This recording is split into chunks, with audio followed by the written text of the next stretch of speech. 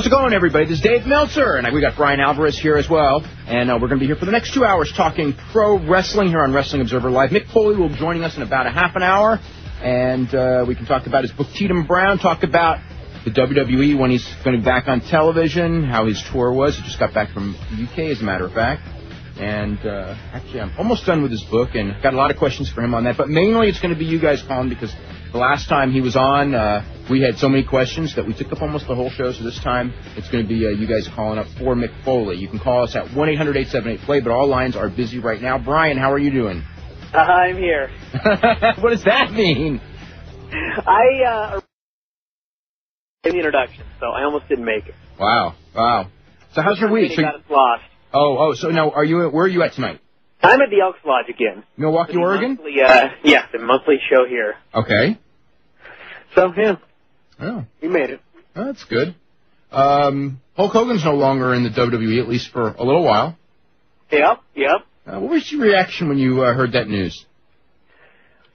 My reaction was, I remember when they first started doing the Mr. America thing, I liked it so much because it was so campy, and I really enjoyed a lot of what they did with it. And then, he was gone, and it's all over, and they did an angle to wrap it up on Thursday night on SmackDown, and it was like, okay. Boy, that was a weak finish, wasn't it? Yeah, I mean, all that build, and that was the end. He unmasked. Yeah. He got fired. Yeah. But what can you do, you know? Yeah, and Roddy Piper also gone? Yep. Yeah, in the same week. I think that's the best for all concerned anyway. And Hogan's going to end up being back, and I think everyone knows that anyway. Yeah, and I think we talked a lot last week about Piper and how I'm sure he knew he was done, and probably Hogan had a pretty good idea as well from some of his interviews leading up to that announcement. So, you know, Hogan, the one thing about Hogan that has come across as far as internally in the company, as far as with a couple of the wrestlers and everything, and not just wrestlers, but people in the office, it really hurt this leaving hurt his rep in the sense that he, left over among, the prime thing, the complaint about the payoff. And it's like every wrestler in that company knows that he got paid a whole lot more than they did, with maybe like the exception of Vince McMahon and maybe Kurt Angle, you know what I mean? Yeah. And he's out there, it kind of, he's booked for all these things, and he's agreed to stay at least through SummerSlam. And he doesn't like a payoff on a show that everyone knows, did well below expectations, and he decides to leave. And he was the main event. He was the guy who, was the guy who would have been credited had that show done well, and who would have gotten the blame had the show done poorly, and decided, I guess, that he thought the blame was unfair and the payoff was unfair. So maybe Hogan knew something about vengeance, or had some predictions. I guess so. As official as it's going to be this far in advance, it looks like we're going to get Triple H and Bill Goldberg as the main event at SummerSlam in Phoenix, Arizona, and I believe it's August 24th, although that date might be wrong, but it's actually, the date isn't wrong. That is the date. Okay. So anyway, that's going to be a very interesting match because it's a match that neither guy, there are great arguments on why both guys should win and why both guys should lose. And in how long? And boy, that's good. I just think that the week before and the day of that show and the day after that show are going to be very interesting. Oh, I think that between now and August it's going to be very interesting because, whether or not, let's just say the main event is for sure. And it's not for sure this time out, this far out, because Vince McMahon changes his direction on a dime regularly. But assuming that he made mention of it tomorrow, that would leave 2 months for every game in the world to be played. Well, it's going to be played whether he announces it or not because people are aware of it now. Yeah.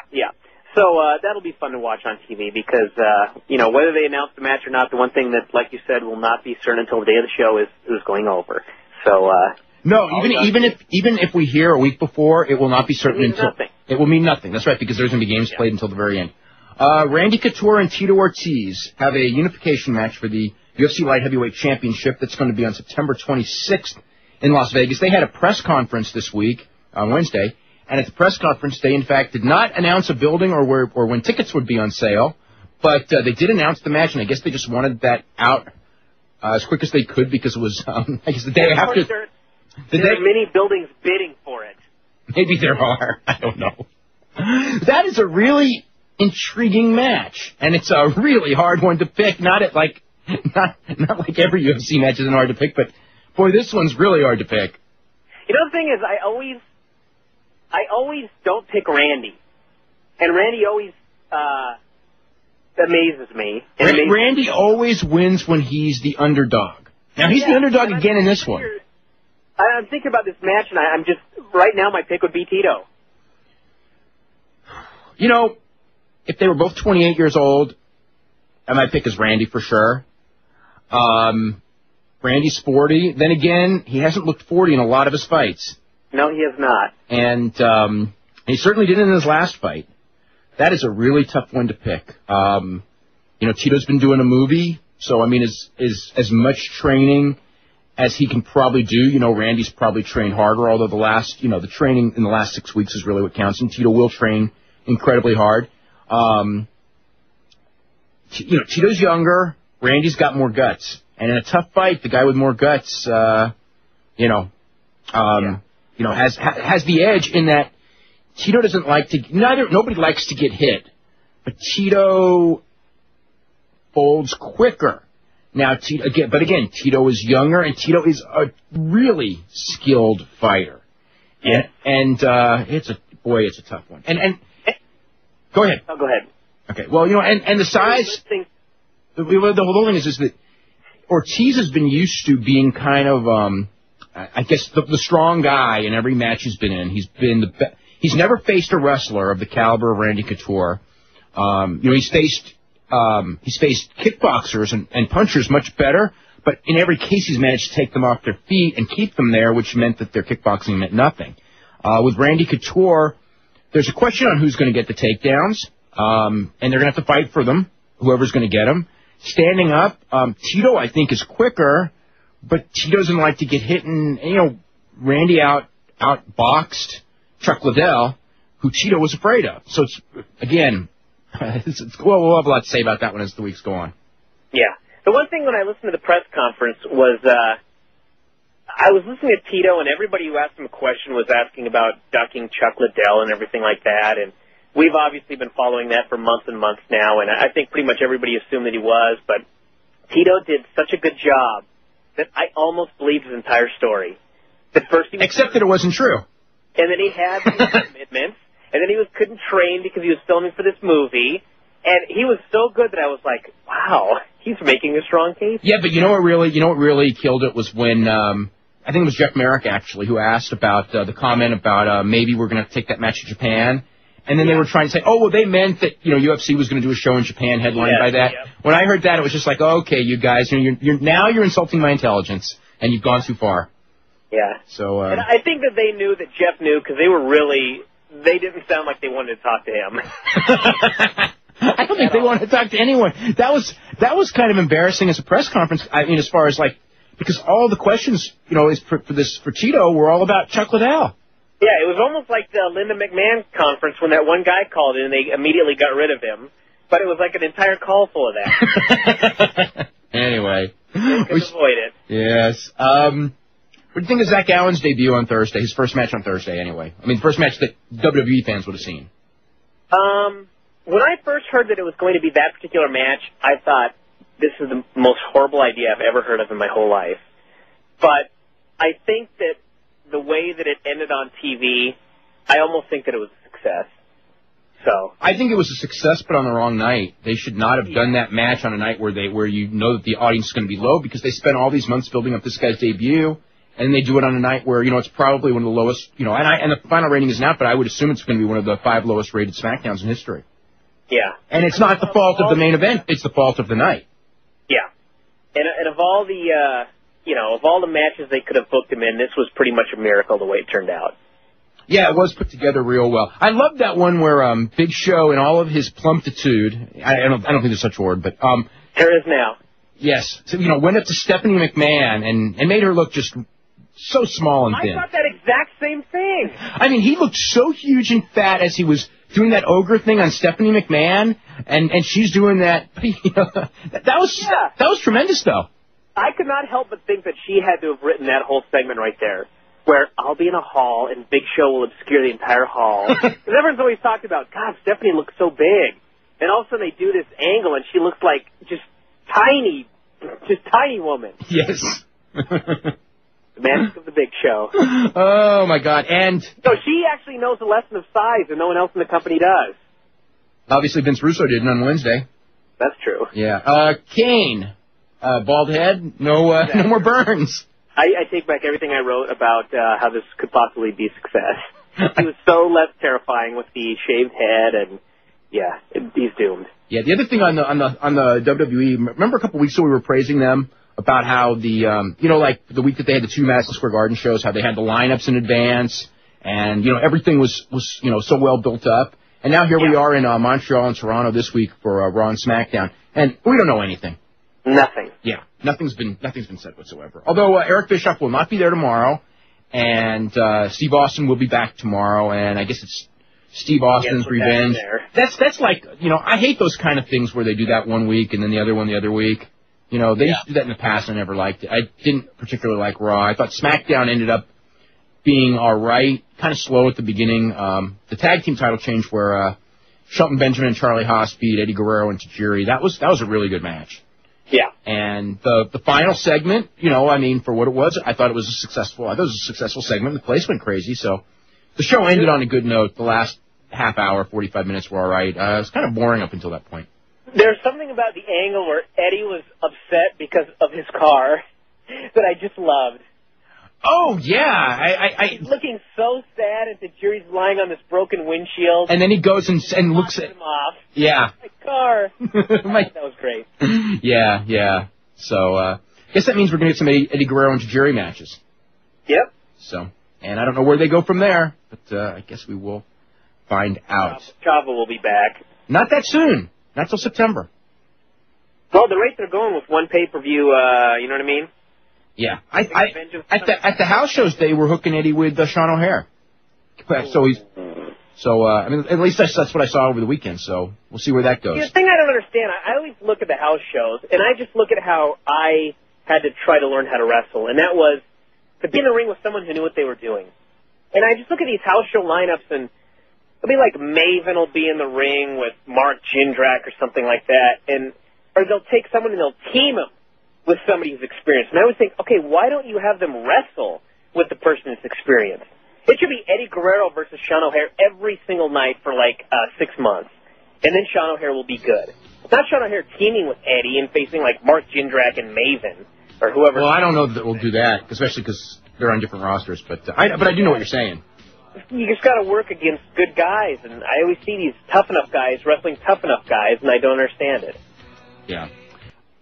My figure 4 story of the week is, last week you were talking to me about feeling bad about when I read it, and of course I told you that, it's no big deal, and things like that never happen. And so guess what happened yesterday when the mail came, and everybody's in a bad mood at the house, and I come back from the post office, and I got my figure 4, and I sit down, and everyone's yelling and screaming, and I just tune it out, and I start reading about your article about Jamal being fired, which is a spoof of Jamal being fired. It's not like we're making fun of that 350-pound man being fired. But he wrote a really funny story about it, and I'm just cracking up, and people were not amused by the fact that I was having a good time when nobody else was having a good time.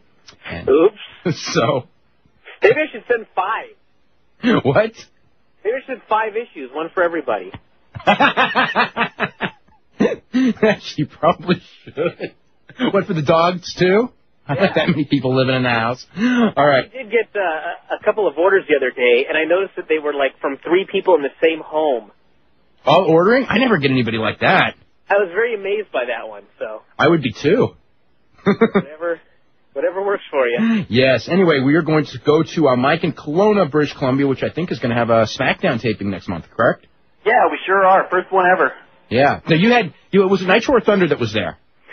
We had a Nitro.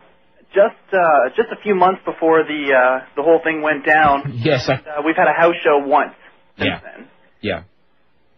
And that's it. But the house show was very well attended, and I was talking to one of the agents, and he said that they were going to look at us more because it was really well attended and we had a hot crowd. So we're pretty excited about that. Yeah. Yeah, so that's pretty good. I guess in Kelowna that's going to be pretty huge, huh? Yeah, the ticket sales went went huge. There's less than 100 seats left, and the building holds about 6,000 people. So it's a big deal for us. It made, front page of the sports section. We're pretty stoked about that. I guess the decline in business is good for smaller centers like us. So, but you know what's funny is on that is, I mean, and Kelowna obviously being the exception, is that, you know, if you look at the schedule that these guys are running, they're running a lot of small towns, and I was thinking, well, you know, this is probably the time to do small towns, but they don't draw at all in small towns. And you know, you would think that it's like something special, like if you come to a New York where, or no, not New York's probably not a good example either, but let's say San Francisco where there's a million different entertainment things. Not that New York doesn't have them all as well. That a cold product wouldn't be a big deal, but you know, they've been running in a lot of these, you know, B and C cities and doing, you know, 2,000 people as well, and especially like last week in markets where, you know, like Syracuse and stuff, where I just thought they would always be, you know, doing well in. So maybe they need to move to cold cities, like physically cold. Well, Canada? Well, Canada always. Drop. Yeah, Canada always holds up better in declines than the United States does. Like from 92 to 96, I just remember that when they would go to Canada, they would not do nearly as poorly as they would do in the United States. And I think that to a degree that's the case, although they were in, you know, they were the SmackDown crew, I think, was in Canada this weekend. And, well, at least last night, I don't think they did all that well. London didn't do that nearly as well as it did the last time they were there. Right, that's right. So it's the Raw crew, and they were, that's right, London was way down, that's right. Yeah. Yeah. But at any rate, we're very excited to have them here. It's gonna be good times. I'm going to Raw the one night and then SmackDown the next night. It's gonna be awesome. Cool. The question I have for you, I was at first off, love the Wrestling Observer. It's awesome. I'm a subscriber. Love it very much. Thank you very much. In the last it was last week. You talked about the properties of what WWE owns. You talked about the movie properties. You said there was nothing really there except for producer credits for Rock movies and a Stone Cold Steve Austin credit of some sort for a direct-to-video movie or something like that. When we were at WrestleMania, we were right up front, and they had a bunch of film cameras there. Yeah. And we just got the DVD this week. It just came out here in Canada this week. And Lawler is going off about this WrestleMania the movie thing that they're making. Right, they did it during the show. Yeah, do you know anything about that? Is it still a go? Would that be a movie property? It's done. I'll actually know a lot more about it in a couple of days, but from what I gather, nobody wants it. Working on that? What? Wasn't Sahadi working on that? He was one of the people working on it. From what I gather, there was not a big market for it in that I think UPN and TNN may have both turned it down, but I'm not positive about that. I know one of them did for sure, and I'll let you know like which one it was, or if both did. But right now there's they have a ton of footage and they have no place to air it, and some of the footage apparently is really good stuff because they did an interview with Steve Austin, which was, you know, very emotional because it was, you know, him before his last match of his career, you know, when right before he was actually, you know, taken to the hospital, you know, the day before the show is when they did the interview. And it kind of all leads one into the other. Is it more of like a Beyond the Mat type thing? No. Well, it's not going to be like a Beyond the Mat because they're doing it themselves. So it's sugar-coated, it's WWE, basically. I don't know if sugar-coated is the word because I haven't seen it. They want it to be a good documentary. They don't want it to be a fluff piece. But, you know, it's not going to be like Beyond the Mat, and, you know, they're in full control, and they're going to make WrestleMania seem like a great thing, and they're certainly, when all is said and done, I'm sure that the end of the movie isn't going to be like, by the way, this show, you know, did a hugely disappointing buy rate. You know what I mean? Yeah. I don't think that'll make the movie. No, that makes some sense. But at any rate, the whole weekend was great. It'd be great to have something like that. Just curious about it. I'm sure if nothing else, they'll release on video. They filmed so much stuff. I would hope so. Yeah, I guess, you know. One final thing before Foley goes on there. Yes. We just did our travel packages for WrestleMania in New York. If you could just ask Foley if there's been any talk about him coming on there, that would be fantastic. Coming on where? Any plans for him to show up for Mania in New York? I think that there's, well, we'll ask him right now, right this very second, and I think there's probably a pretty decent shot at that. Hey, cool. Okay, Mike? Thank you very much. All right, we've got Mick on the line as well. Mick, how are you? Dave, I'm doing good. You rescued me from fixing a broken toilet. I was starting to get aggravated, so the phone call came just in time. All right, perfect timing. I guess we should start with the question that we just had, which is, what's your thoughts about being at WrestleMania and doing WrestleMania this year?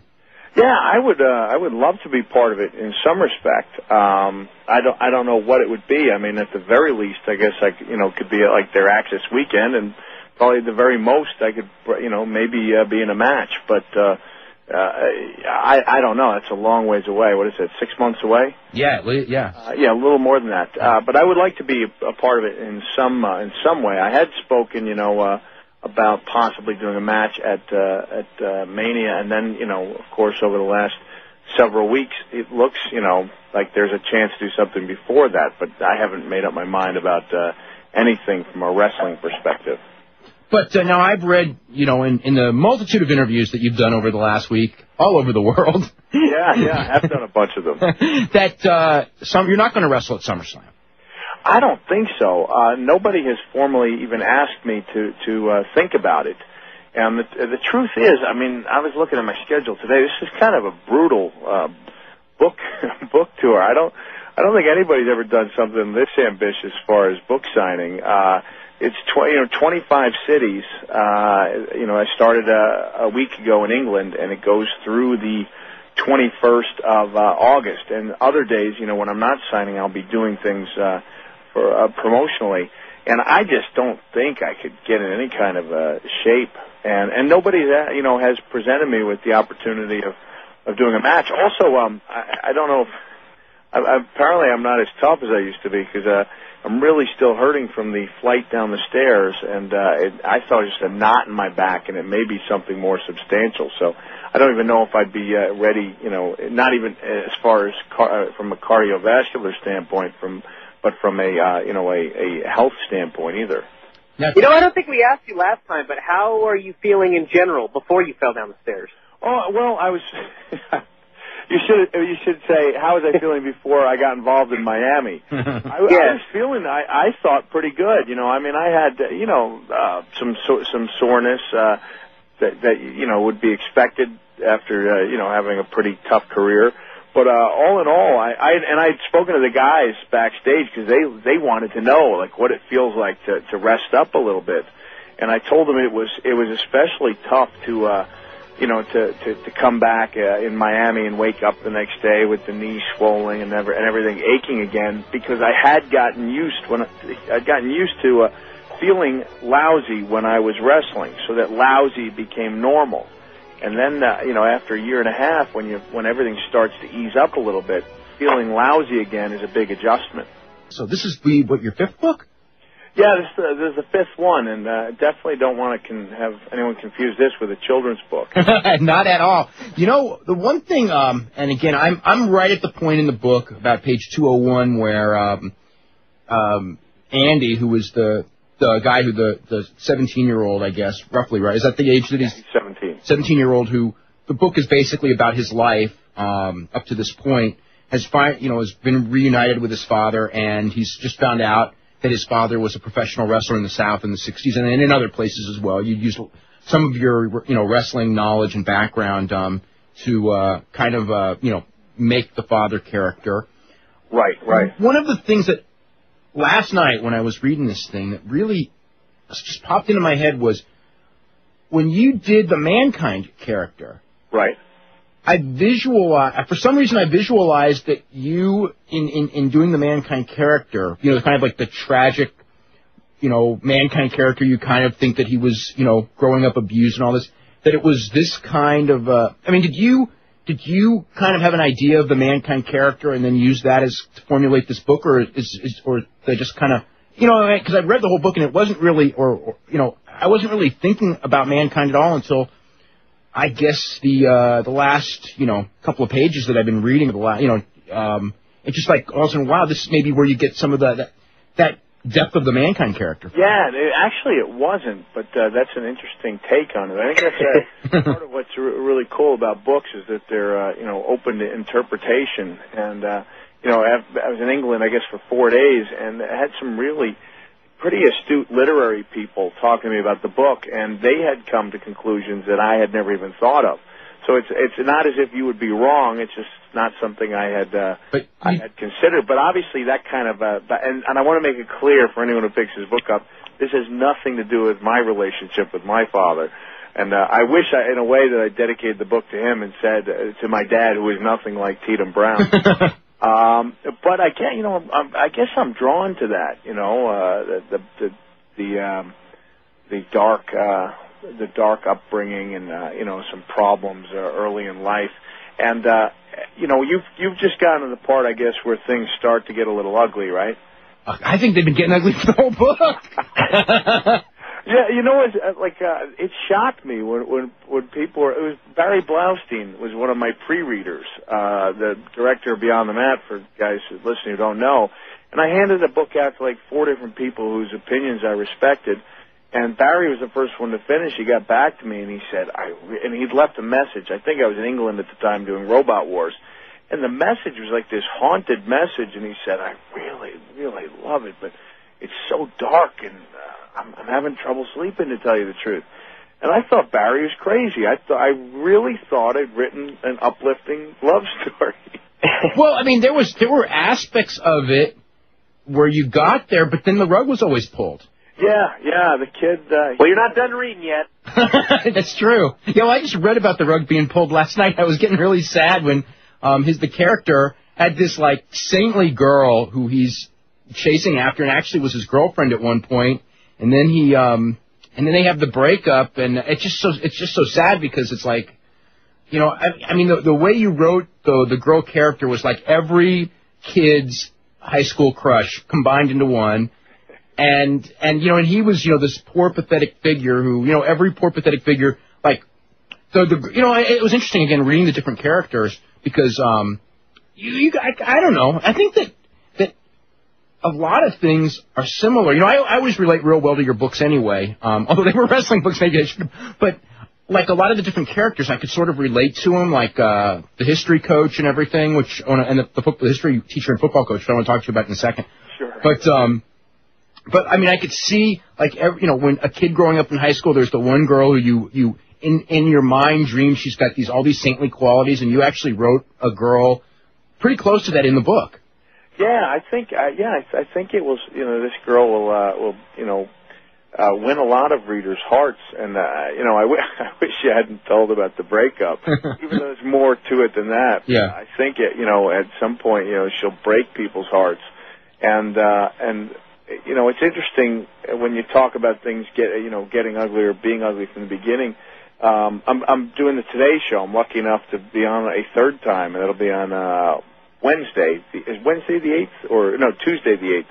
And the producer called me because they do a little pre-interview, and she said, don't get me wrong, I really like it. She said, it's just I've never read anything quite like this. And I said, why is that? She said, it's just when I thought things had to get better, they got worse. Well, every time I think that this is the big turnaround, and then there's another thing thrown out there that you go, oh my God, another. Yeah. You know what?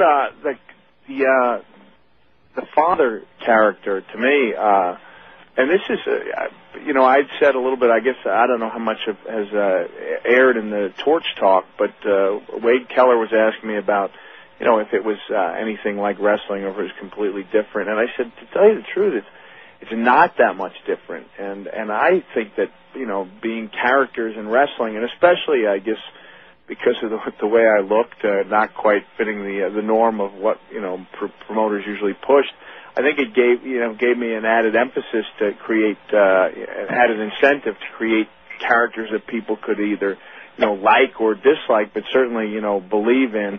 And to me, it's not like I wrote it saying, okay, the dad's going to be a mid-card heel, but essentially he was like a mid-card heel who really teased a big babyface turn and ended up, becoming a killer heel. And I remember, working with Sting like as far back as '92, and he said, geez, the character's a little too sympathetic, and I gave him my big analogy about how the teacher, if a teacher has 2 kids, that are bad, but that one kid has the potential to be good, and she gives him extra time and attention, and that kid turns around and becomes the heel on her, it will mean a lot more, and the pain will be a lot more acute than if it was the bad kid all along. So I've always been interested in those characters that walk a fine line, and I think this dad does it pretty well.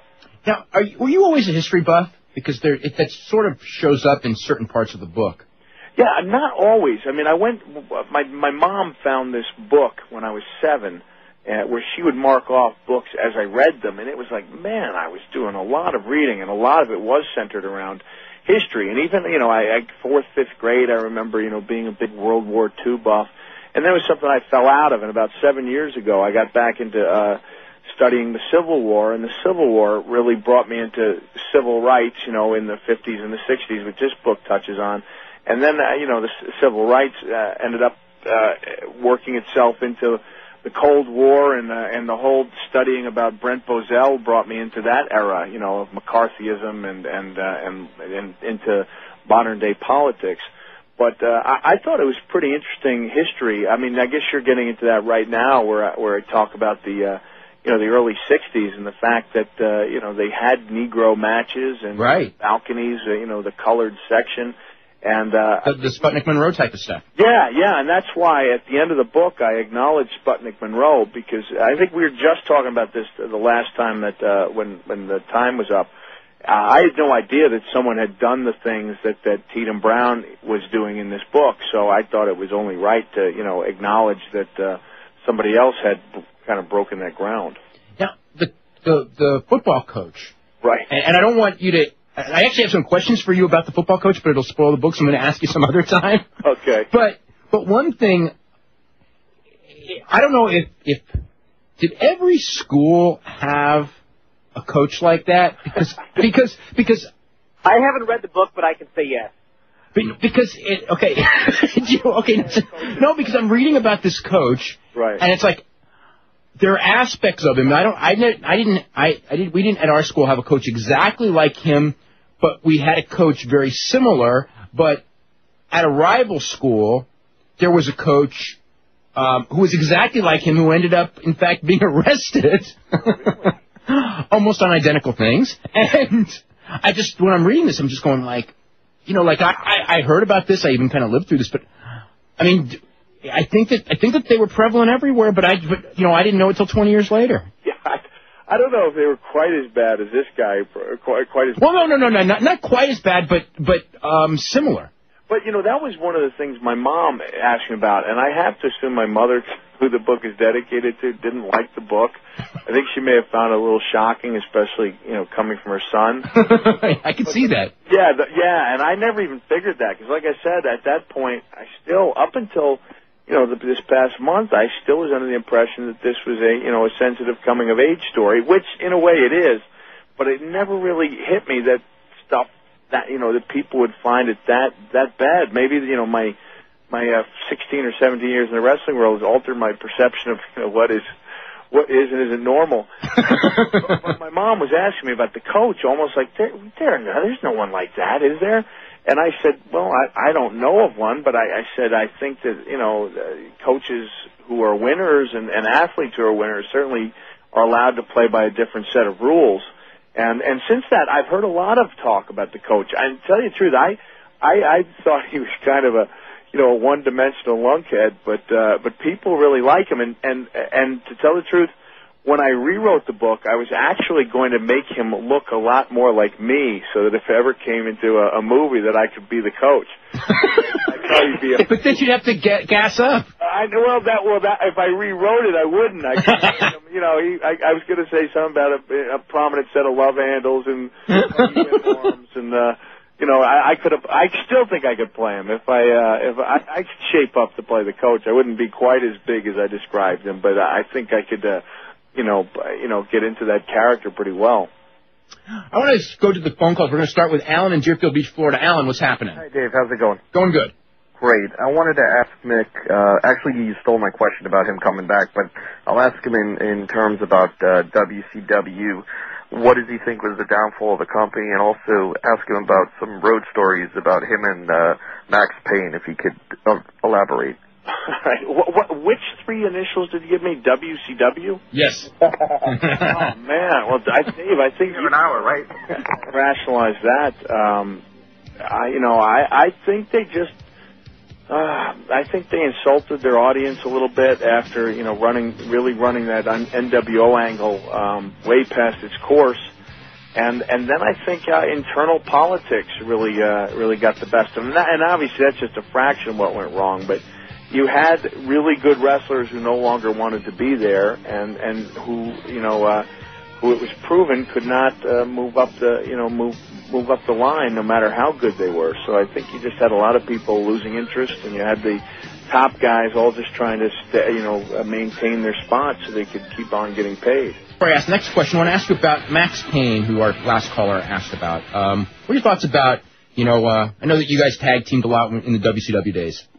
Yeah, I probably considered him a better friend and a great, partner. Not that he wasn't a good partner, but we never really got the chance to get off the ground, I think. I thought it was an interesting team, and I thought we had the potential to do some really good promos, but I think we were kind of stuck in the first or second match on a pay-per-view or two, and then Max had that infamous suplexing of Brian Knobbs where he nearly killed him, and I don't know if we teamed up after that. That it was Sullivan, and that was kind of the end of my run. It just kind of segued from me and Max to me and Kevin, but I considered him a really good friend, and I really enjoyed traveling with him. And he was they used to call him MacGyver, because it didn't matter what somebody needed, like if you had a flare, like for your car, he'd have it, or he'd have special utensils that could fix about anything. And he was the type of guy that would,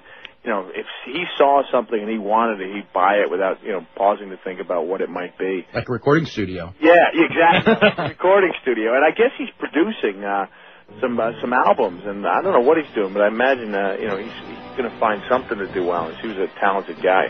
Yeah. You haven't talked to him lately? No, and it's been a couple of years since I talked to him, and I think I just spoke to William Regal, who said he was going to give him a buzz when they went into Salt Lake City. Mm-hmm. So he's kind of kept his distance from the wrestling business, I think. Yeah, he did our show a couple of times. He was actually a tremendous guest, and very much into the recording business now. And videos. He has his wrestling video that I don't think will ever get released, but it's quite controversial to say the least. Oh, the stuff he filmed in Europe? Yeah. He was telling me about that. Yeah, I don't know if it'll ever get released either. But Dave, before we take a call, I just want to clear up the Keebler test rumor that's been floating around. Yes. I read the Observer, and it made it seem like I was without any questions asked, I was like the Cupid in that relationship. And the truth is, I think it's a lot more vague than that. Stacy told me that, and I knew she was reading the book when I met her, when I came in July, about the time of, the July pay-per-view a couple of years ago. And what was the name of that? Rebellion or something like that? Rebellion would have been a UK pay-per-view. No, not Rebellion. The one where ECW and WC. Oh, Invasion. Invasion, okay.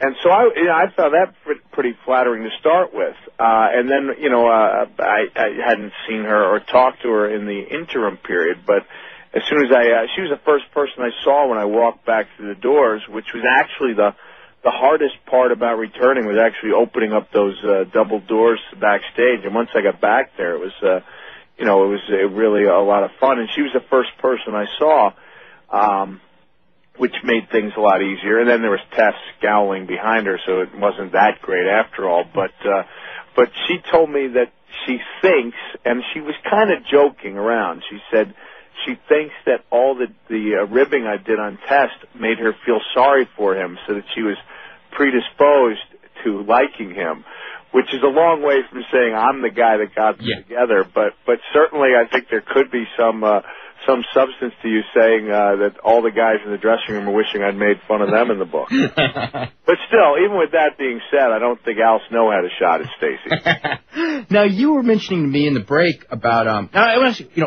as far as the reviews and everything of the book, you said like you did a lot of the critics in the UK did well. Now, did you notice a difference as far as perhaps treatment as far as the UK critics and American critics? I do. Especially when it comes to the ex-wrestler aspect of you. Definitely. I think the people in the UK are much more open to the idea that an ex-wrestler could write a book that might be good. Whereas over here, it's almost like you're starting, with, in a hole, and you have to dig yourself out of it. And so whereas, and I still, my publicist over there said that she was meeting some resistance in the UK, and then the most respected literary critic out there, at least the most respected critic on radio, was a very prestigious show on the BBC, on their arts and entertainment station, loved the book. And that kind of gave it a stamp of approval. Do you know what I mean? Oh, yeah, yeah. Then everyone can follow, yeah. Yeah, and everyone kind of followed suit to where, the publisher, who was a very prestigious person over there, was calling it, the best debut novel she's seen in 5 years. And what was kind of neat about that is she actually left the party with Bill and Hillary Clinton to come to my dinner.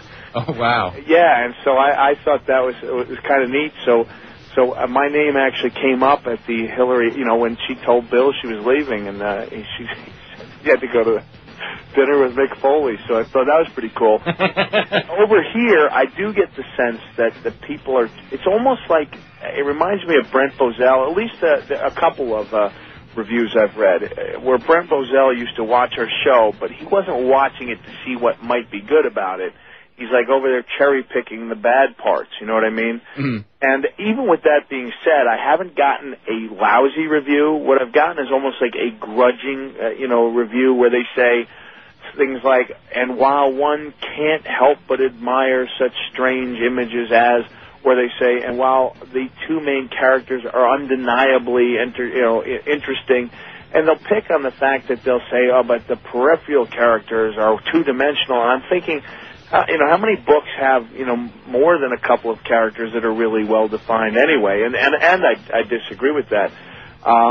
But overall, even the one that got on me the worst concluded by saying, fans in the mood for vigorous pulp may enjoy it. So, it's kind of like a real half-hearted endorsement, but it's still an endorsement nonetheless.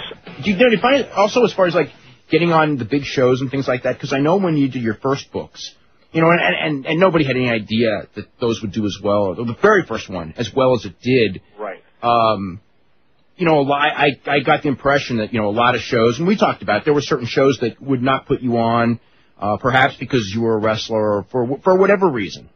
Yeah, there's still, unfortunately, a stigma that surrounds wrestling, unless you're like The Rock, who, has clearly broken through into the mainstream. But I'd say, even Austin met a lot of resistance, even though he was, like a cultural icon, back in 98, 99. I mean, Triple H has a real tough time getting any kind of mainstream publicity, and, he's been the heavyweight champion several times. But the second book, we were meeting a lot of resistance, and when the New York Times article came out, it was like the floodgates opened up. Mm-hmm. And it seems like, just as in the UK they needed, a stamp of approval from that one literary critic, that the New York Times was like a big stamp of approval, letting other mainstream shows know, okay, it's okay to have this guy on. So, at the same time that, I've taken a couple of beatings, and not even real major beatings from some of the real highbrow critics, which is a little different than a major newspaper who would, I think, be a lot more lenient on my past. But at the same time, I've taken a couple lumps. There's thousands of books that are published every year, and 99% of them don't get near the attention that this one does. So. It's a little bit of give and take, and I think I actually come out ahead on the deal because, like I said, I've got the Today Show in a couple of days, and an article in USA Today and Entertainment Weekly. So just those three, even if nothing else comes up, would be a lot more than most books get. Did you at any point, either whether it would be with your publishers or even yourself, go like, this is a risk. You have a great track record. And now you're going into uncharted waters because your wrestling book sold primarily among wrestling fans, even though I thought that, your books, I think that your books to a degree probably sold to a little bit among people who weren't wrestling fans just because it kind of became a hot book. But with this one, it's like, yeah, you're going to have some wrestling fans. You're going to have wrestling fans buy it. That might even be your core audience. But for it to be, a success, you're going to have to make it to an audience that isn't even... That might know who you are, but that they're not enamored with you in the same way as I would think. You know what I'm saying? Yeah. I mean, it was definitely a risk. Even the idea of writing it was was risky, let alone trying to sell it to the public. And I actually had a good offer from Judith Regan that I didn't take just because I didn't know if I could actually write a book. Judith made me the offer back when I said I wanted to write one. So I actually wrote the book without any kind of guarantee whatsoever. Then we shopped it around, and it's funny because some people got it, and then there were others that were like, well, can't the father be a good guy? And it just kind of reminded me of wrestling in the sense that, sometimes people think that, the popular way is the only way, and that somebody, with a little different style, or in my case, somebody with a little different look couldn't make it. So it is a risk, and there is a chance, because it is. I was mentioning that one reviewer gave me a great review, and she said it was a strange mix of J.D. Salinger's Catcher in the Rye and Brett Ellis Easton's American Psycho. So you might look at that and say, well, God, we're going to get everybody then. We're going to get people who like sensitive, thoughtful books. We're going to get people who like violent, sickening books. Or you might not get any of them because there might not be enough of either. So I don't know. It's a risk, and I am hoping that some wrestling fans buy it. Which is, if you don't mind me plugging this, just in case we don't get back to the book at all. On the MickFoley.com, I actually picked out several selections from the book and introduced them, gave them some introductions so people would know where I'm coming from. They kind of show the wide range of emotions, from the unique father-son relationship to the kind of sensitive relationship with the girl to the weird sex to the sickening violence. There's a nice flashback, Dave, that I think you'll like, dealing with this guy's wrestling days. And as well as that, besides that, I'm also going to be doing a tour diary, so if people want to keep up with what I'm doing on the road, they can log on to MickFoley.com. Okay, great. We're going to go to Jeff in New York City. Jeff, what's going on? Hey, what's going on? Honor to speak to you, fellow Long Islander, Mick. All right. I have two questions for you, Mick. I've heard you on other radio shows when people ask you about Triple H, and you kind of, with all due respect, take the political route. You don't want to comment, obviously, due to his brass. But I'm curious if you'd be so kind to comment on how you feel about his reign so far, and do you think he should drop the title? Yeah, you're right. That's a question I don't feel comfortable at all answering.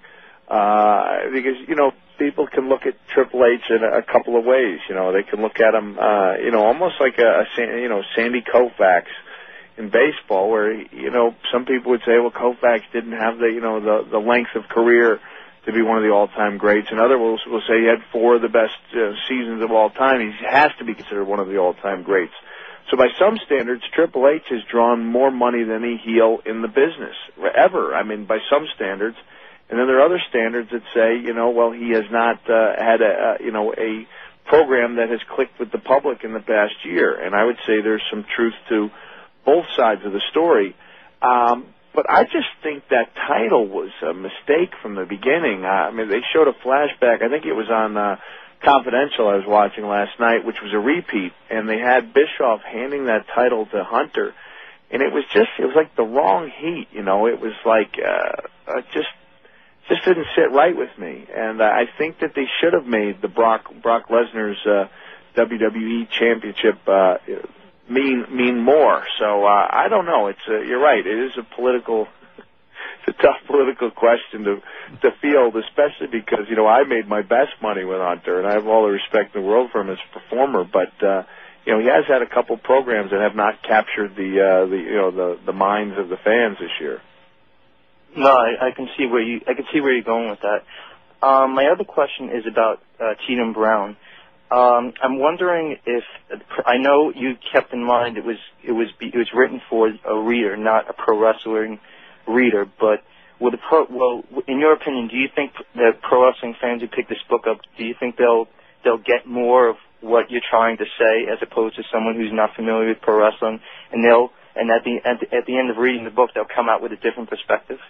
I don't think they'll really come out with a different perspective. I think they may especially enjoy, the section of the book that explains, the wrestling background. And this is something I talked for several hours with Terry Funk, Harley Race, and Robert Fuller about. And I think that wrestling fans especially will find that era of the business to be fascinating. But I also think that non-wrestling fans would enjoy it, because I don't think they've ever looked at wrestling as thinking it has any historical significance whatsoever.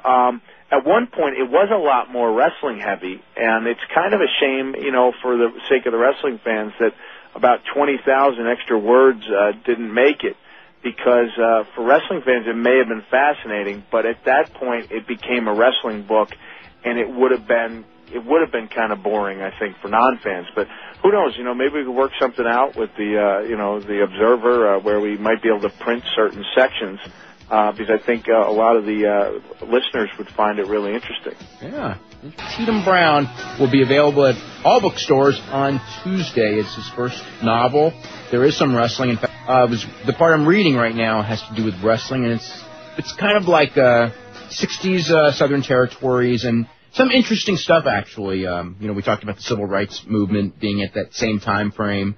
So I think some people will get kind of a kick out of some of those stories that were taken, I guess, from different wrestling stories where he had talked to other wrestlers. And Robert Fuller gets his name in the book, as I noticed. Yeah, you know, at one point, Terry Funk was in the book, and Danny Hodge was actually a significant character. Not that he had any speaking lines, but I remember talking to Harley Race a couple of years ago and asking him, you know, about, you know, bitter light heavyweights who, you know, really resented the fact they never made that kind of money, you know, the big guys would. And so Harley was really helpful.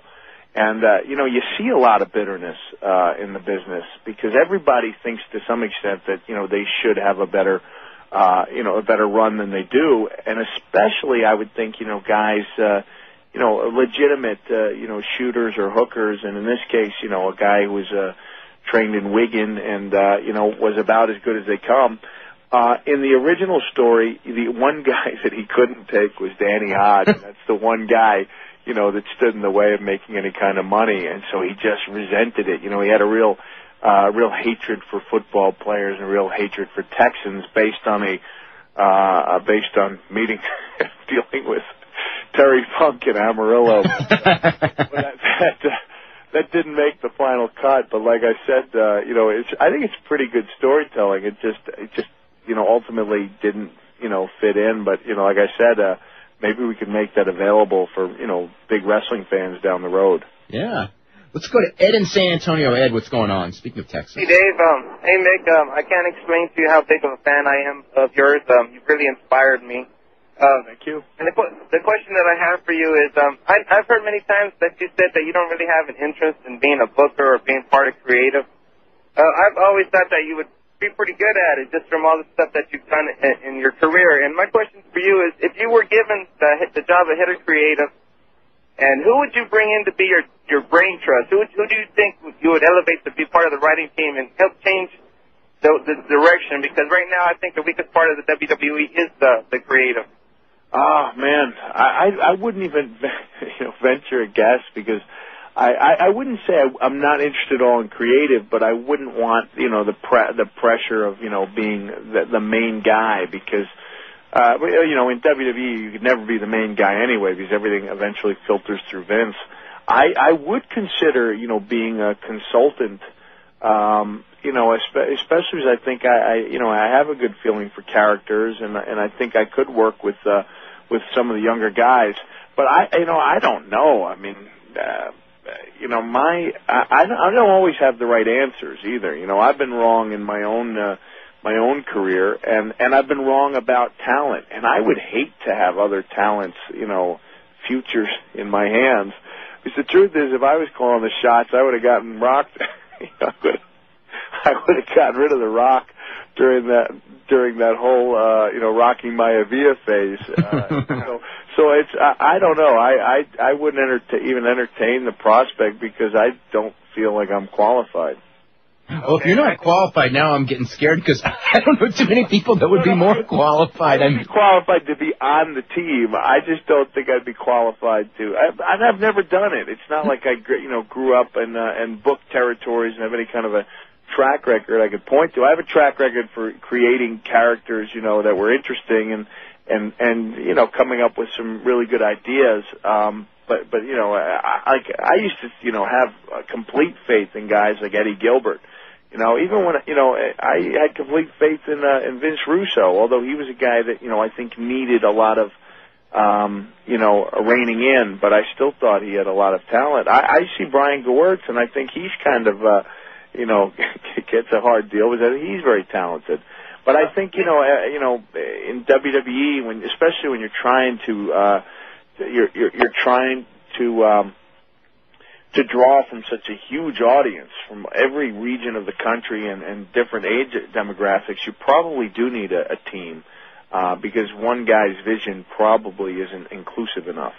Now, the one thing when you bring up, you know, Brian Gewirtz, and this is, you know, not necessarily a knock on him, but on what a lot of people blame him for, that probably is not his fault, in that, you know, ultimately the way the shows are written is what Vince McMahon wants, and they're trying to do what Vince McMahon wants, and also to entertain the people.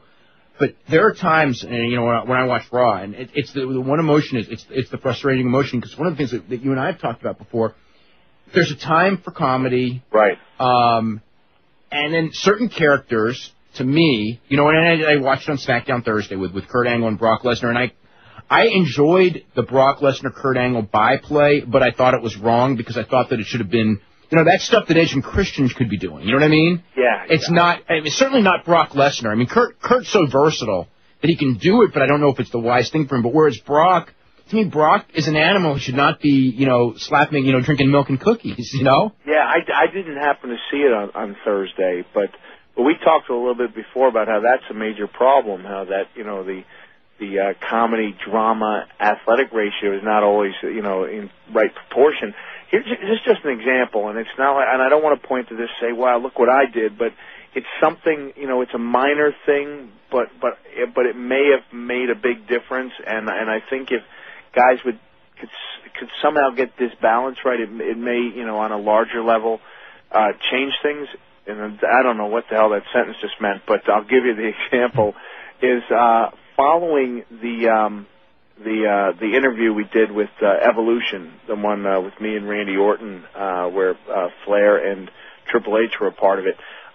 We had a pre-tape done, and it was a funny pre-tape, and it was the type of thing where, you know, I ended up getting a good joke in on Al. You know, I said I was going to be in Maven's corner, and Al asked if there's anything he could do, and I said, yeah, I'll probably be hungry. How about making me a couple sandwiches? And it was funny, but you know what? We came out of that interview, and I mean, and, you know, when I was sweating, and I was all fired up, and the whole pre-tape wasn't right, you know, so I kind of called an audible, and I said, can we do this live? You know, it was like, and it was a lot of pressure, people running around, and boom, we did it. And it was not by any means the greatest pre-tape in the world, and probably the funny one was a lot better if you're judging it just on its own basis.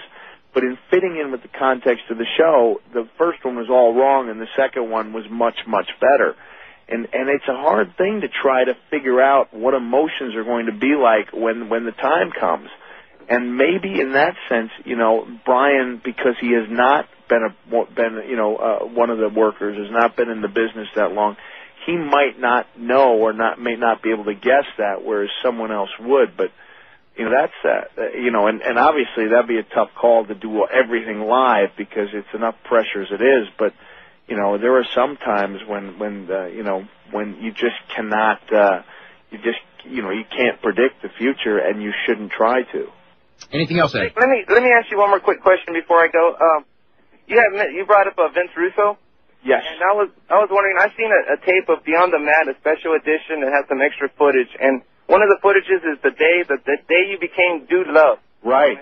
All the backstage stuff. And my question is how hard is it to have a professional relationship with somebody who every other word is a cuss word? Was Vince cursing? He was cursing like a madman throughout the whole... You know what? You get so used to it. I think I even pointed out in Have a Nice Day that, like, hearing somebody like DDP go over ideas for a match, you don't shoot somebody into the ropes. You shoot them into the effing ropes. You know, you don't give them an elbow. You give them a big effing elbow. That's just the way people talk, you know. I stand out as being, you know, there's like something wrong with me because I don't curse that often backstage. But Russo lets the F words fly quite a bit, I think. It's a shame that part got cut because that was really entertaining. I really thought it should have made the movie. You know, the thing on that, when it comes to any of these, you know, movies and pieces like that you see, there's so many hours of footage that they're editing down to 90 minutes, or in some cases with news stories, 15 minutes, and it's just a shame because I'm sure that those people who do it are crying, oh, man, this is so good. How can we take this out? But sooner or later, you got to get down to that length of time. Yeah, that's what Barry Blaustein said. It was very difficult to get it down to the amount of time they wanted. And, there's so much there that you think could be used. And essentially, there could be whole other documentaries made out of that footage. Yeah. Okay, guys, thanks for taking my call. Okay, thanks very much. One thing that you mentioned and somebody else mentioned as far as like inspiring and everything. You definitely were the inspiration for a ton of people who probably looked at all the guys on wrestling and just go, I could never be like that. But now I can be like this. Yeah, I don't know if that's a good thing or not. And the thing, it's good and it's bad. Because they saw one aspect of what you did to get over, and in many cases they did not understand everything that you had done.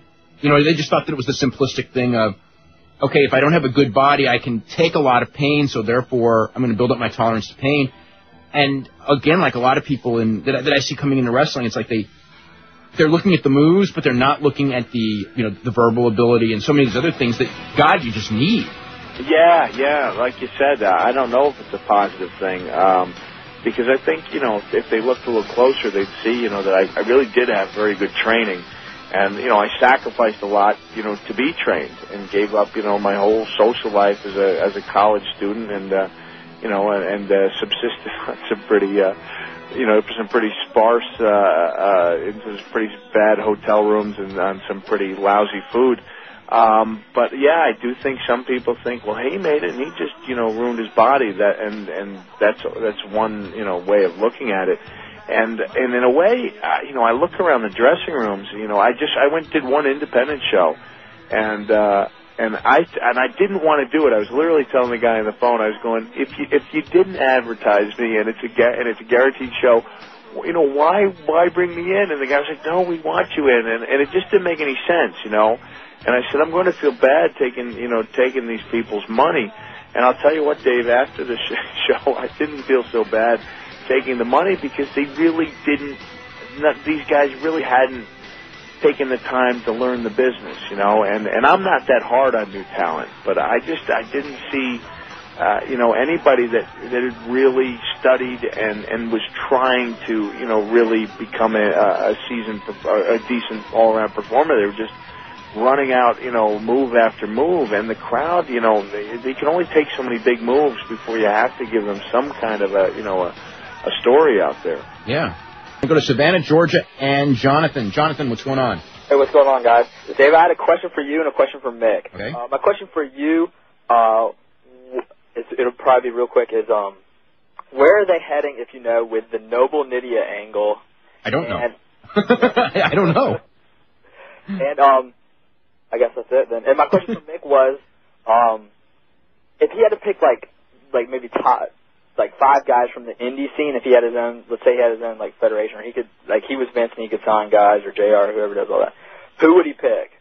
I have to be honest with you. I've got 4 kids, and I just don't have the time, or haven't made the time to check out the indie scene, and I'm kind of embarrassed that I keep up with it in the Observer, and I would like to see some of the guys I read about, but I just don't know the independent scene that well. Okay. All right, sorry about that. That's fine. All right, that was it. Thanks. Okay, Jonathan. I want to ask you, in your career, okay, of guys that you've worked with, I just want to make it of guys that you've worked with, okay? Because you're in the ring with them, you know how their pluses and minuses. Who do you think are the most physically, I don't want to say physically even talented, but the guys that you just, like really respect their, whether it be physical ability, mental ability, all-around ability, you don't have to limit it to any, number, just guys that right off the top of your head just go, these guys are just total standouts of guys I've worked with. Well, I was lucky, in that I had, so many great guys, especially, during the years I was with WWE, but even before that, to be in there with Bobby Eaton, and I really enjoyed working with Sting, and I thought, that program did a lot for me. And then, heading into WWF, that, you know, without the program with the Undertaker, probably the whole Mankind character would have just, you know, fallen by the wayside. So I really enjoyed him, and you know, and the way that he looked, his outlook on the business and doing matches. And from there, you know, I had some great runs, not just great runs, but great matches and a lot of fun also working with Austin, working with Triple H, working with The Rock when he was a young heel, even though, you know, we had our share of differences, but I think we also had a great time and did a lot of funny things later when we went on to team up. So there's some of the guys, and of course, you know, Terry Funk was probably my favorite all-time guy to work with. Although I don't know why he didn't show up at the Garden. I was going to ask you about that. Like, what happened there? I got in touch with him, and I'm afraid to find out why he wasn't there. I don't know if WWF didn't contact him, or if something fell through. I don't know. It would have been nice to have had him there. Yeah. Let's go to Ben in Boca Raton. Ben, what's going on? Ben. That's not working. We're going to have to go to Jeff in Burlingame. Jeff. Hey, Dave. Good talking to you. Okay. What's going on? Hey, well, you just took my question about Terry Funk. Oh, okay. About why he wasn't there? Yeah, that's part of it. The other one was, Mick, I was at the ECW arena the night Terry Funk caught on fire. Right. And I want to know if you can tell us what it was like in the dressing room that night. Oh, man. That was like the lowest point of my career, you know, as far as my enthusiasm for the business. I really thought, you know, I didn't realize it was the towel that had flown off the chair, that was taped on, you know, was taped onto the chair and had flown off and landed on him. I thought, from my vantage point, that it was just a fireball that, you know, just ignited him. And I remember, you know, I think, you know, there's about 3 seconds you have before a flame really does its damage. And I had written in my book, I said, I don't know if I couldn't catch him or if I just, you know, kind of chickened out, because I remember thinking I need to put out Terry. And then I remember thinking, how? You know, I don't know how to do it. And I don't know if I couldn't catch him or if everything just happened so quickly. But that towel ended up, you know, dropping off of his body, and he was burned only in, you know, one small part, but severely burned in that part. And when I got back to the dressing room, you know, he was just livid. He was throwing things, you know, that seemed well heavier than any human being should be able to throw, you know, just like flipping tables and furniture, and especially, you know, screaming at me. And it was, you know, it's like having your dad yell at you, know, but much worse, because I never actually set my dad on fire. So my father never had that kind of reason to do that. And then, you know, later on, that I guess that next day, I didn't know that Terry came back from the hospital and did promos for the next month. You know, I didn't know where he was. I remember driving home and thinking, you know, I'll never wrestle again. You know, and by the time I got home, it was I'll never wrestle again in this country. Like I'd kind of changed the rules of my own, you know, self-imposed retirement. But the next day, I called his house to make sure that I'd be the first one, you know, whose voice he heard. And then my wife and I went out for the day, and we came home. He had left a message. I remember it almost, you know, verbatim, where he said, "Cactus Jack, this is Terry Funk, and I acted like a damn fool last night. It wasn't your fault. It wasn't my fault. It wasn't anybody's fault. But I'll tell you what, we sure gave him a lot to talk about in Japan." And so it was, it really, you know, made my day, because, you know, that was a terrible, terrible occurrence. And then we were almost, you know, we were sued. The Funker and I each spent 6 days in Philadelphia in court, and we were very, very lucky to come out of there, you know, without paying a dime. Anything else, Jeff? No, thanks a lot, guys. Okay, very welcome. We're going to go to Prospect, Connecticut. Jeff. Also, Jeff, what's going on? Hey, Mick, it's a pleasure talking to you. You're among my favorites of all time. Well, thank you. My first question, I just had a couple questions. My first question is kind of like the last one Dave asked, but the opposite. Who would you say off the top of your head is among the worst workers you ever had to work with in-ring talent-wise? Oh, man, this is where I win a lot of friends. You know, Mil Mascara stands. I knew that was coming. What about like a guy like an El Gigante? Well, El Gigante, yeah, he was kind of awkward, but I only had a couple of matches with him.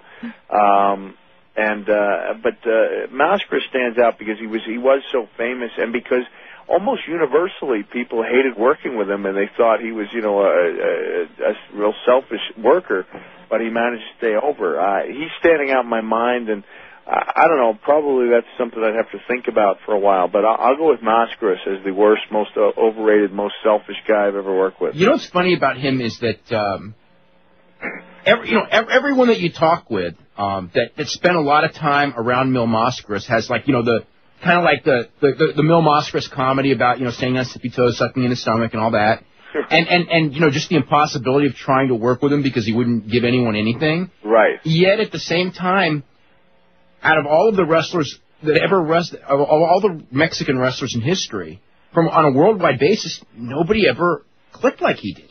I know. I mean, you know, everywhere he went, from New York to Japan. I mean, there were wrestlers as big in Mexico, but when they got out of Mexico, none of them meant anything. Yeah, and that's something I can't explain, because you'd think that a guy would have to have, you know, some, you know, he obviously had talent, but you'd think that, you know, having good matches and you know, being unselfish would be part of the, you know, would be part of the whole package. But for him, it wasn't. And I don't know how he got to be that famous, but I just know that everybody who worked with him hated it. My second question was, what happens when you're going into a match, like you're in a match with like a Mil Mascaras, or even like maybe a few of your matches with The Undertaker, and you're realizing that this match is just like so horrible and there's nothing you could possibly do to make it any better? What do you do in a situation like that? Oh man, you know what? I used to fight it. You know, I used to think I could do you know, salvage almost anything.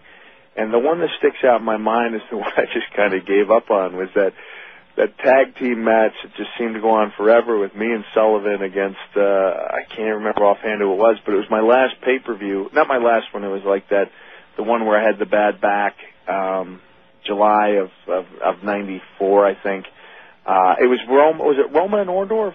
I can't remember. I don't remember the match. I think so. Pretty wonderful, yeah. Yeah, pretty wonderful. It just went on forever, and you know, I was really fearing for my, you know, my health, and you know, I wasn't really supposed to be out there, and I think I said in my book that I was on the, you know, on the ring apron thinking I can save it, and then I just kind of waited until that feeling went away, and that was the one time I remember, you know, the match just being dreadful and not really caring.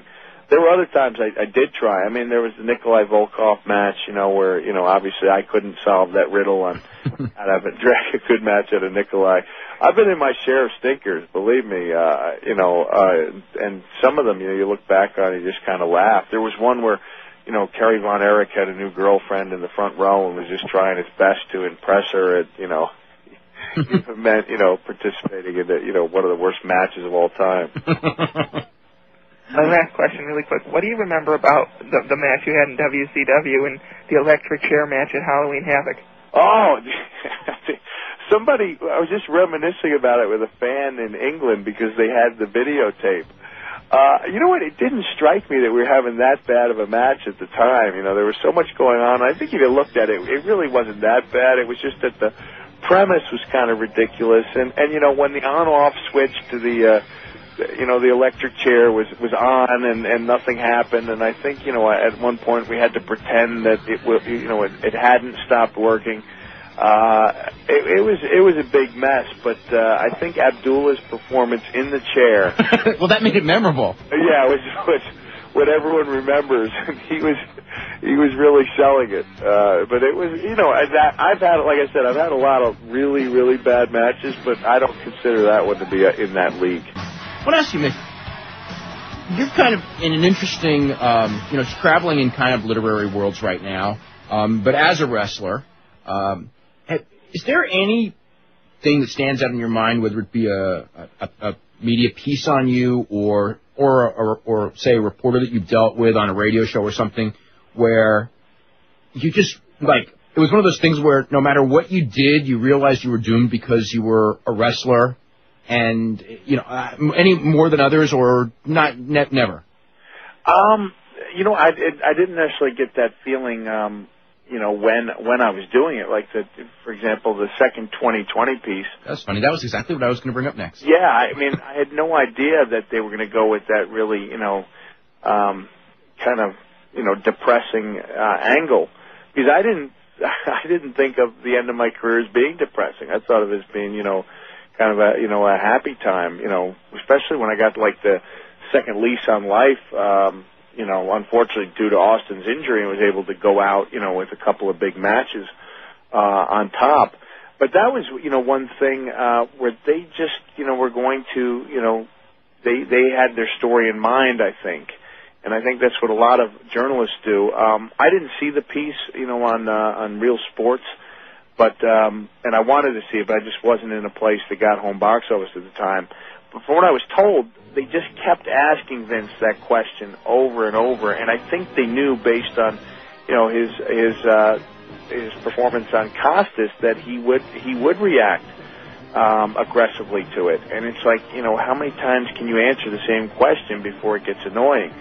And I think, there are a lot of journalists that do that. They make up their story, and then they just set about finding the quotes that will back it up. And, obviously, if you talk to somebody for 4 hours and then they end up taking, three quotes from you, they're going to get what they want. And that's unfortunately the case. But I don't remember thinking, well, there was one time, and of all things, it was my local newspaper.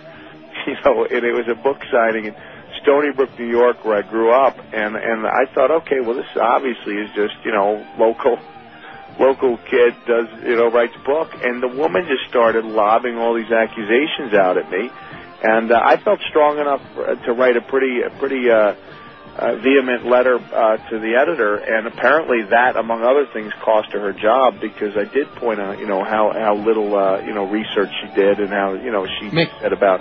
Oh, sorry, Dave. We got to go. All right. I want to thank you very much. We'll see you all next week. Sounds good. Who would have gotten the blame had the show done poorly, and decided, I guess, that he thought the blame was unfair and the payoff was unfair. So maybe Hogan knew something about vengeance, or had some predictions. I guess so. As official as it's going to be this far in advance, it looks like we're going to get Triple H and Bill Goldberg as the main event at SummerSlam in Phoenix, Arizona, and I believe it's August 24th, although that date might be wrong, but it's actually, the date isn't wrong. That is the date. Okay. So anyway, that's going to be a very interesting match, because it's a match that neither guy, there are great arguments on why both guys should win and why both guys should lose, and in how long? And in how long, and boy, that's good. I just think that the week before and the day of that show and the day after that show are going to be very interesting. Oh, I think that between now and August it's going to be very interesting, because, whether or not, let's just say the main event is for sure. And it's not for sure this time out, this far out, because Vince McMahon changes his direction on a dime regularly. But assuming that he made mention of it tomorrow, that would leave 2 months for every game in the world to be played. Well, it's going to be played whether he announces it or not, because people are aware of it now. Yeah. So that'll be fun to watch on TV, because, whether they announce the match or not, the one thing that, like you said, will not be certain until the day of the show is going over. So, no, even if we hear a week before, it will not be certain until nothing. It will mean nothing. That's right, because there's going to be games played until the very end. Randy Couture and Tito Ortiz have a unification match for the UFC Light Heavyweight Championship that's going to be on September 26th in Las Vegas. They had a press conference this week on Wednesday, and at the press conference, they in fact did not announce a building or when tickets would be on sale, but they did announce the match, and I guess they just wanted that out as quick as they could, because it was I guess the day after. There are many buildings bidding for it. Maybe there are. I don't know. That is a really intriguing match, and it's a really hard one to pick. Not like every UFC match isn't hard to pick, but boy, this one's really hard to pick. The thing is, I always don't pick Randy, and Randy always amazes me. Randy always wins when he's the underdog. Now he's the underdog again in this one. I'm thinking about this match, and I'm just right now my pick would be Tito. If they were both 28 years old, my pick is Randy for sure. Randy's 40. Then again, he hasn't looked 40 in a lot of his fights. No, he has not. And he certainly didn't in his last fight. That is his car that I just loved. Oh, yeah. He's looking so sad as the jury's lying on this broken windshield. And then he goes and looks at him off. Yeah. My car. That was great. Yeah. So, I guess that means we're going to get some Eddie Guerrero and Tajiri matches. Yep. So, and I don't know where they go from there, but I guess we will find out. Chavo will be back. Not that soon. Not till September.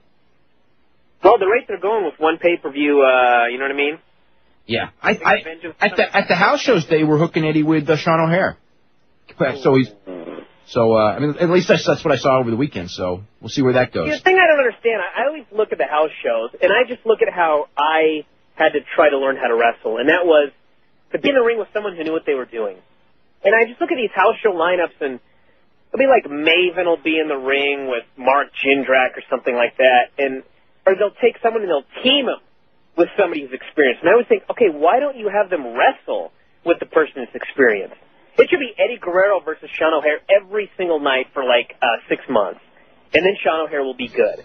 Not Sean O'Hare teaming with Eddie and facing like Mark Jindrak and Maven or whoever. Well, I don't know that we'll do that, especially because they're on different rosters. But I do know what you're saying. You just got to work against good guys. And I always see these tough enough guys wrestling tough enough guys, and I don't understand it. Yeah. My figure four story of the week is last week you were talking to me about feeling bad about when I read it, and of course I told you that, it's no big deal, things like that never happen. And so guess what happened yesterday when the mail came, and everybody's in a bad mood at the house, and I come back from the post office, and I got my figure four, and I sit down, and everyone's yelling and screaming, and I just tune it out, and I start reading about your article about Jamal being fired, which is a spoof of Jamal being fired. It's not like we're making fun of that 350-pound man being fired. But he wrote a really funny story about it, and I'm just cracking up, and people were not amused by the fact that I was having a good time when nobody else was having a good time. And oops. So. Maybe I should send 5. What? Maybe I should send 5 issues, one for everybody. You probably should. What, for the dogs, too? I got that many people living in the house. All right. I did get a couple of orders the other day, and I noticed that they were like from 3 people in the same home. All ordering? I never get anybody like that. I was very amazed by that one. So I would be too. whatever works for you. Yes. Anyway, we are going to go to Mike in Kelowna, British Columbia, which I think is going to have a SmackDown taping next month. Correct? Yeah, we sure are. First one ever. Yeah. Now it was Nitro or Thunder that was there? We had a Nitro. First match on Thursday, anyway. I mean, first match that WWE fans would have seen. When I first heard that it was going to be that particular match, I thought, this is the most horrible idea I've ever heard of in my whole life. But I think that the way that it ended on TV, I almost think that it was a success. So I think it was a success, but on the wrong night. They should not have done that match on a night where you know that the audience is going to be low, because they spent all these months building up this guy's debut. And they do it on a night where, it's probably one of the lowest, and the final rating isn't out, but I would assume it's going to be one of the 5 lowest rated SmackDowns in history. Yeah. And it's not the fault of the main event, it's the fault of the night. Yeah. And of all the, of all the matches they could have booked him in, this was pretty much a miracle the way it turned out. Yeah, it was put together real well. I love that one where Big Show, in all of his plumptitude, I don't think there's such a word, but there is now. Yes. So, went up to Stephanie McMahon and made her look just so small and thin. I thought that exact same thing. I mean, he looked so huge and fat as he was doing that ogre thing on Stephanie McMahon, and she's doing that. That was tremendous, though. I could not help but think that she had to have written that whole segment right there, where I'll be in a hall and Big Show will obscure the entire hall. Because everyone's always talked about, God, Stephanie looks so big. And all of a sudden they do this angle and she looks like just tiny woman. Yes. The magic of the Big Show. Oh, my God. And so she actually knows the lesson of size that no one else in the company does. Obviously, Vince Russo didn't on Wednesday.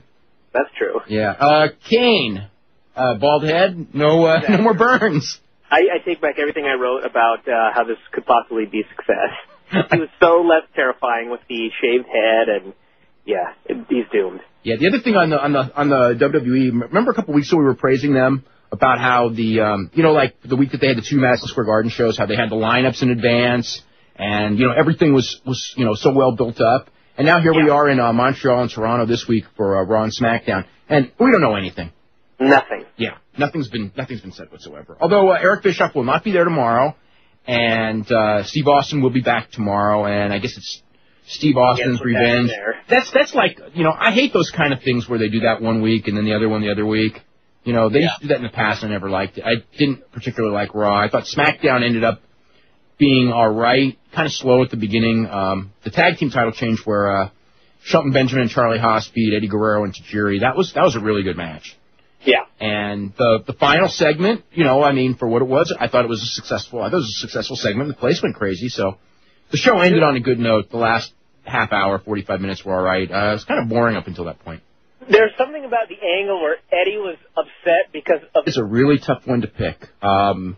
Tito's been doing a movie, so, as much training as he can probably do. Randy's probably trained harder, although the training in the last 6 weeks is really what counts, and Tito will train incredibly hard. Tito's younger. Randy's got more guts. And in a tough fight, the guy with more guts, has the edge in that Tito doesn't like to, nobody likes to get hit, but Tito folds quicker. Now, Tito is younger, and Tito is a really skilled fighter. Yeah. And it's a tough one. And go ahead. Oh, go ahead. Okay. Well, and the size, the whole thing is that Ortiz has been used to being kind of, I guess, the strong guy in every match he's been in. He's been he's never faced a wrestler of the caliber of Randy Couture.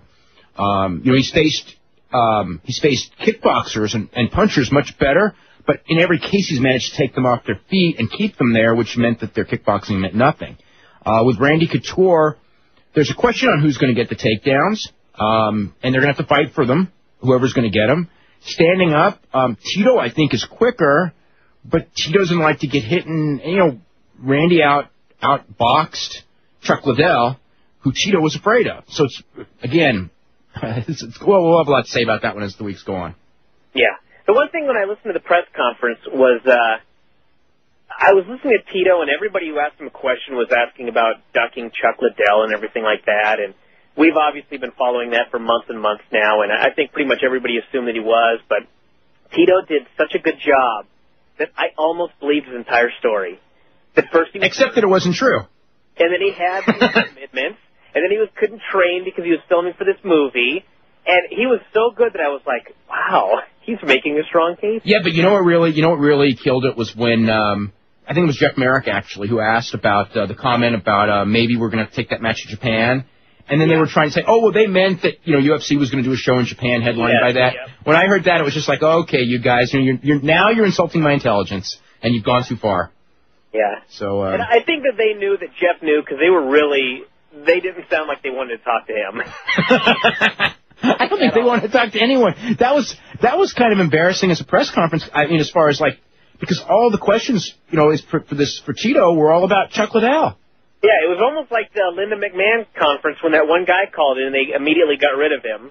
But it was like an entire call full of that. Anyway. They could avoid it. Yes. What do you think of Zach Allen's debut on Thursday? How's it going, everybody? This is Dave Meltzer, and we got Bryan Alvarez here as well. And we're going to be here for the next 2 hours talking pro wrestling here on Wrestling Observer Live. Mick Foley will be joining us in about a half an hour, and we can talk about his book, Cheatham Brown, talk about the WWE when he's going to be back on television, how his tour was. He just got back from the UK, as a matter of fact. And actually, I'm almost done with his book, and got a lot of questions for him on that. But mainly it's going to be you guys calling, because the last time he was on, we had so many questions that we took up almost the whole show. So this time it's going to be you guys calling up for Mick Foley. You can call us at 1-800-878-PLAY, but all lines are busy right now. Bryan, how are you doing? I'm here. What does that mean? In the introduction, so I almost didn't make it. Wow. So how's your week? Got us lost. So now where are you at tonight? I'm at the Elks Lodge again. Milwaukee, Oregon? Monthly, the monthly show here. Okay. So, yeah. Oh. We made it. Oh, that's good. Hulk Hogan's no longer in the WWE, at least for a little while. Yep. What was your reaction when you heard that news? My reaction was, I remember when they first started doing the Mr. America thing, I liked it so much because it was so campy, and I really enjoyed a lot of what they did with it. And then, like, he was gone, and it's all over, and they did an angle to wrap it up on Thursday night on SmackDown, and it was like, okay. Boy, that was a weak finish, wasn't it? Yeah, I mean, all that build, and that was the end. He unmasked. Yeah. Got fired. Yeah. But what can you do, you know? Yeah, and Roddy Piper also gone? Yep. Yeah, in the same week. I think that's the best for all concerned anyway. And Hogan's going to end up being back, and I think everyone knows that anyway. Yeah, and I think we talked a lot last week about Piper and how I'm sure he knew he was done, and probably Hogan had a pretty good idea as well from some of his interviews leading up to that announcement. So, you know, Hogan, the one thing about Hogan that has come across as far as internally in the company, as far as with a couple of the wrestlers and everything, and not just wrestlers, but people in the office, it really hurt this leaving hurt his rep in the sense that he, left over among, the prime thing, the complaint about the payoff. And it's like every wrestler in that company knows that he got paid a whole lot more than they did, with maybe like the exception of Vince McMahon and maybe Kurt Angle, you know what I mean? Yeah. And he's out there, it kind of, he's booked for all these things and he's agreed to stay at least through SummerSlam, and he doesn't like a payoff on a show that everyone knows, did well below expectations, and he decides to leave. And he was the main event. He was the guy who, was the guy who would have been credited had that show done well, and